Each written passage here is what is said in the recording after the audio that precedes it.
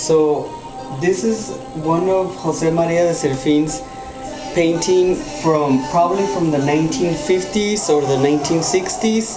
What do you think? I think it's 1940s. 1940s, and it's we think it was painted with real paint, house paint, and it's Cubism, definitely Cubism. Yes.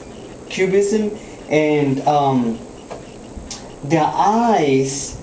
My friend says that he gets scared because at night they come alive, and Jose Maria de Servin is one of the highly collectible Mexican artists from basically now. He's very highly collectible, and they have an amazing collection at the Museum of Modern Art in LA.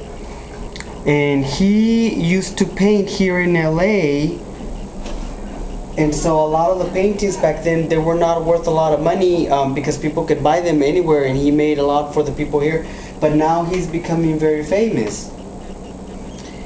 Esta pintura es de José María de Servin y es cubismo 1940s, y él era un pintor que él trabajaba y vivía aquí en Los Ángeles, y él pintaba aquí, y sus pinturas ahora son muy colectadas, y